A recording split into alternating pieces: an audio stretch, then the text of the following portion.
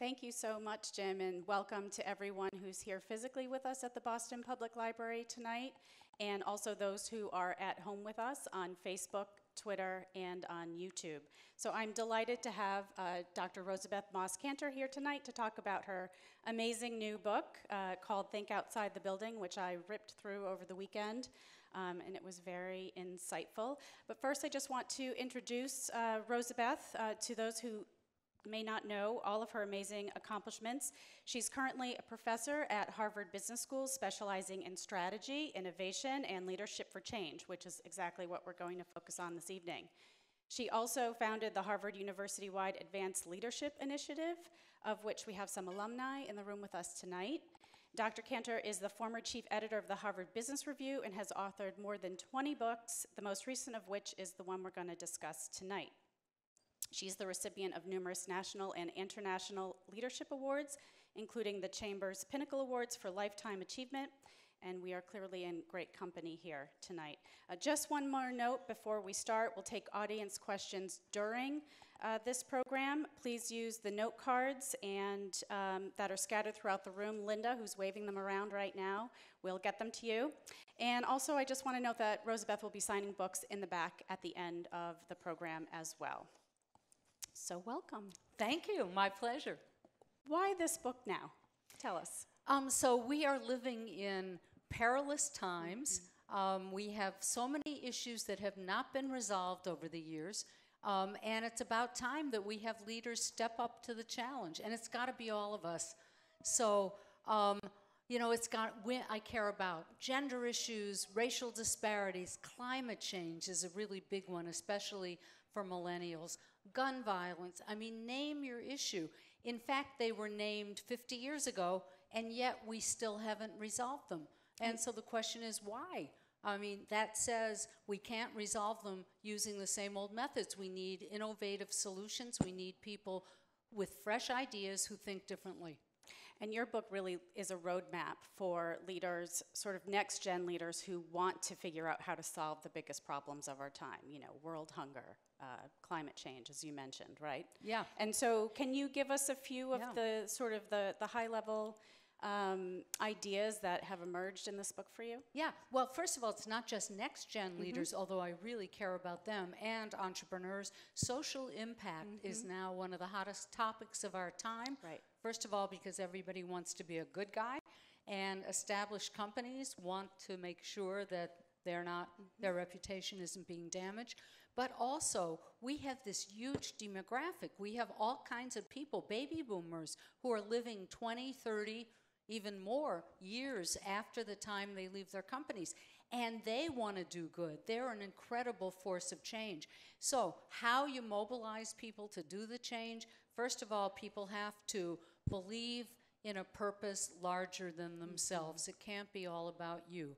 Success is important, but it's also important to think about who you're bringing that success to, how it's making a difference in the world.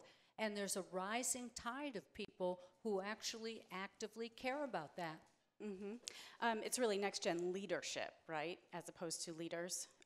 But also it seems like there are lessons in this book for people at any stage of their career, right? I loved one of the concepts, one of the metaphors at the beginning of the book talks about how you can't attack the castle head on.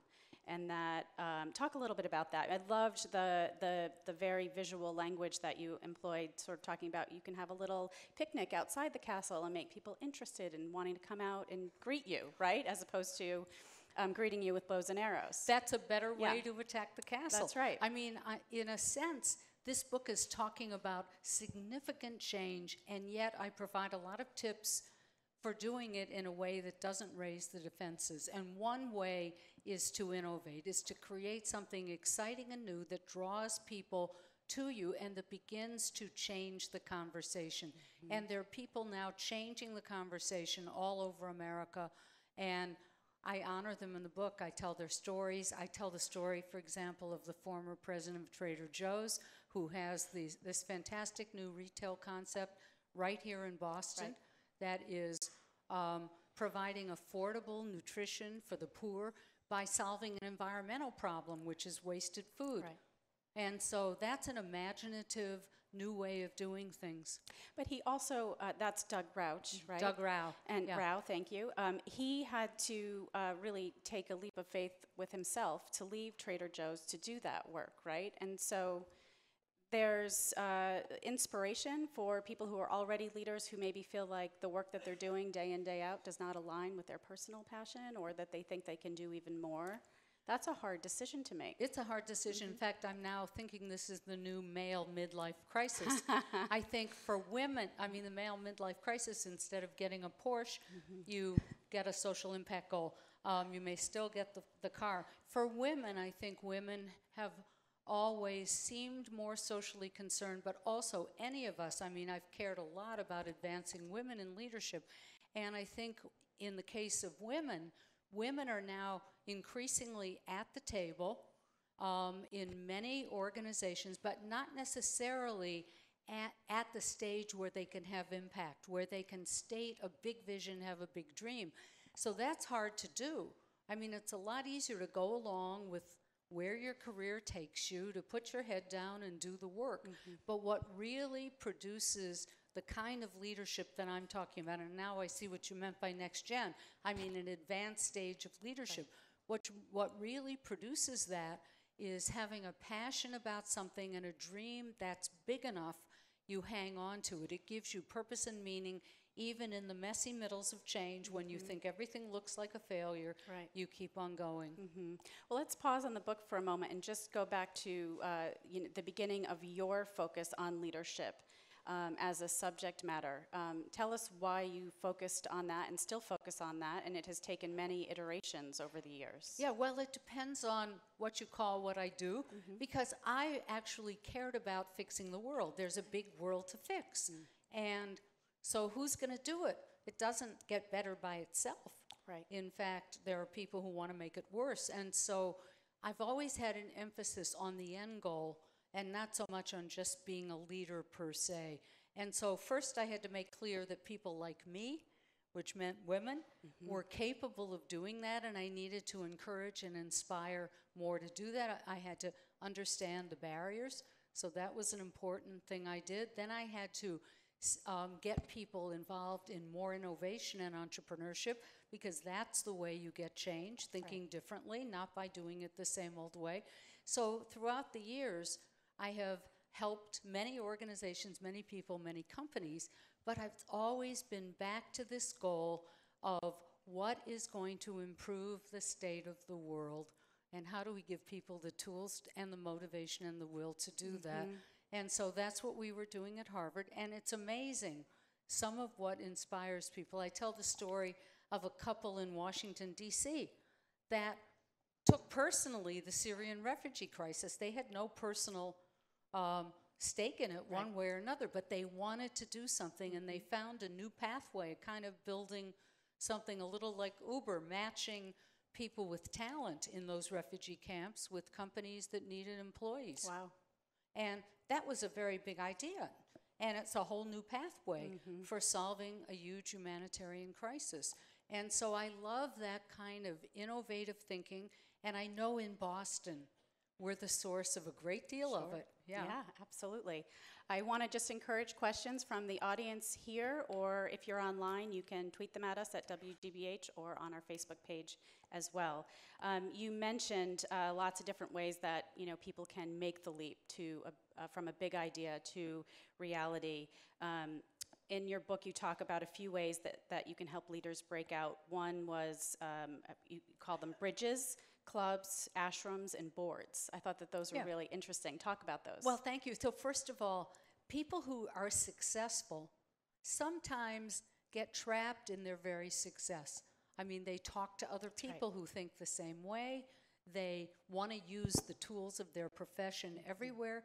And those big, messy problems that surround them, even if they're still in their company and want to do more, those big, messy problems can't be solved, I've said this, with the same old ways of doing it. So you have to break out of these narrow ways of thinking. And so you need to get out of the building, so to speak, and get out to the streets. You can think you have a solution, but if you don't actually talk to people in the community and understand it from their point of view, you're too insular, your idea won't work, whether your idea is a business innovation or it's a social purpose, change the world innovation. So you have to get out. And so I think one of the bridges actually is boards. If you're on a board that puts you together with people who are different. Now that's hard to do too, because boards have been way too homogeneous. That's why we need to diversify them. You get together with people who give you a different perspective in a different industry, and again, maybe out in the community. The second is clubs. You know, you're in a club when you're successful. Not just that you get to eat lunch at a club, as I've been doing on my book tour, but that you are with like-minded peers and you spend a lot of time convincing each other that your way of doing things is just fine. Why do those other people attack us who are the castle? And so what you need is a new club. You need to be connected to people who have the same social purpose goals you do, and you can find them. I mean, I'm now thinking of all the people interested in this who do it in isolation as a kind of army of democracy. Right. You know, they're the people who are going to bring about change and I don't want to say make America great again, but that are going to restore the principles of involvement and democracy through participation. And then you need, the ashram part is a little time for reflection. Because if you jump in too fast, like Doug Rao's first idea was he was a logistics guy at Trader Joe's, and he would find a more efficient way to deliver used bread, day-old bread from supermarkets, which was kind of a stale idea if you think about it. No pun intended. Absolutely. I intended it. And it was not that was his first idea. If you go with your first idea and don't reflect and don't explore, you don't come up with something as unique and innovative as Daily Table. Great. We have a couple of questions here from the audience. The first one says, should you ever tell a person her idea is bad or won't work? And if so, do you do it? Oh, I tell people all the time, you've got to change that idea. I'll say, you know, in that form it might not work, but I don't necessarily say it's a bad idea, because one of my principles is that Kanter's law, name my own law, everything can look like a failure in the middle. Right. And if you persevere, if you tweak it. But you'd have to be realistic too. I mean, great ideas need to have some demonstration that it will actually work. And I think also a revenue model, that somebody will care about this enough that they will invest in it. Mm-hmm. You talk about that messy middle in your book, and there are also some ways to sort of break out of that. Can you just talk about that for a moment? Yes, well, everything can look like a failure in the middle because you build a set of allies and then some of them get sick and they're not there anymore. Or you face a crisis that you didn't know was there, like coronavirus may be disrupting an awful lot of things besides cruise ships off the coast of Japan. And so there are so many unexpected obstacles when you start to do something new and different that you have to be able to persevere and persist and tweak it and go back to your allies and remember the purpose. Remember that it's about something larger, and even if it's uncomfortable right now, we keep on going. Absolutely. Another question from the audience is, which leader in history would you enjoy talking with in person? Oh my gosh, there are so many people. I love that idea. I love that question. But in history, but one of the people that I admire greatly, there are a lot of people I'd like to talk to. And of course you've written a book about one of them who helped women get the vote. But I wish Nelson Mandela were still here. I did have the privilege of meeting him once. And talk about persistence and perseverance. That's why he came to mind. Yeah. Because he was in prison for 27 years before he came out and became president of South Africa, first democratically elected president. And so whenever I hear people say, I can't possibly stick with it, I say, find your inner Mandela. Right. We have another question from the audience. And the question says, this is from Kate, and she says, one of the topics I teach my client as a coach is to give themselves permission to lead, and that leadership looks like many different things, instead of the belief that they have to follow rules to lead and innovate. What are your thoughts? Well, certainly there are many different styles, many different ways to do that. And if you're innovating, remember that you're also being a little different in your idea. And so then it's a good idea, I think, if you have a really fresh and new idea, it's a good idea to obey the rules in nearly everything else. You don't want to try to change everything at once. That's way too radical. We're seeing it even in the political campaigns. Way too radical starts turning people off. You want to take the one thing you care about and then push that idea, but still try to, I want to say, conform or obey the rules in nearly everything else, and try to use the accepted process. I tell a story in the book about a very radical education idea. It's the 6-year high school. We're talking here in Boston about early college, high school, but it's been now being done across the country, starting in New York, and that's a pretty radical idea. The public schools, K through 12, with community colleges, with an employer partner. But they didn't try to change absolutely everything. They used the existing teaching structure, so they didn't try to change the unions. Right. They used the principal selection process. So if you're trying to do something really different, don't undermine it with too many side issues that you also have to argue about. Good point. One last sort of anecdote from the book that I found really interesting. Obviously, you wrote this book a while ago before we knew that Mike Bloomberg would be running for president. But you talk about Bloomberg sort of focusing at the highest level on transformative change. I mean, for him, of course, it was cities, how to transform cities, right? But also focused on issues like those big intractable issues like gun control and poverty and so forth. Can you just talk a little bit about what those qualities are, or how he in particular has been able to dial in to try to solve not just one but several of those big gnarly changes? So he is definitely a tri-sector person. Yeah. I mean, he had to have all of these interests while he was building his company. Very entrepreneurial. His company was very innovative in lots of ways, and it was one of the first, even in culture, to have the totally open office system. So he cared about input from the people. Not everybody loves open offices, but he was a pioneer.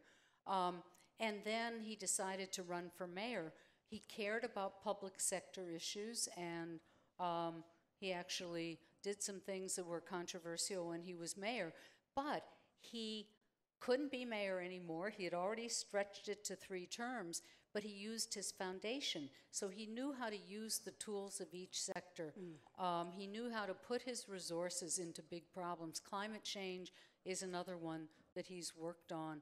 And so this is not a political statement I'm making, because I wrote that a while ago, but he's an example of somebody who is a very successful entrepreneur who always had his social impact goals in the back of his mind and said, you know, there are problems to fix, and I can step up and fix them. Well, it's a very inspirational book, Rosabeth, and I really encourage everyone to read it. I highlighted so many pages in here, and there's many dog ears, because there are lessons in here for people really at every stage and who have roles at every level of any organization. So thank you so much again for coming here tonight and bestowing your wisdom, and I'm sure that people will have lots of other questions to ask you in person tonight too. So thank you all. Thank you, Tina, and thank you for a very enjoyable conversation.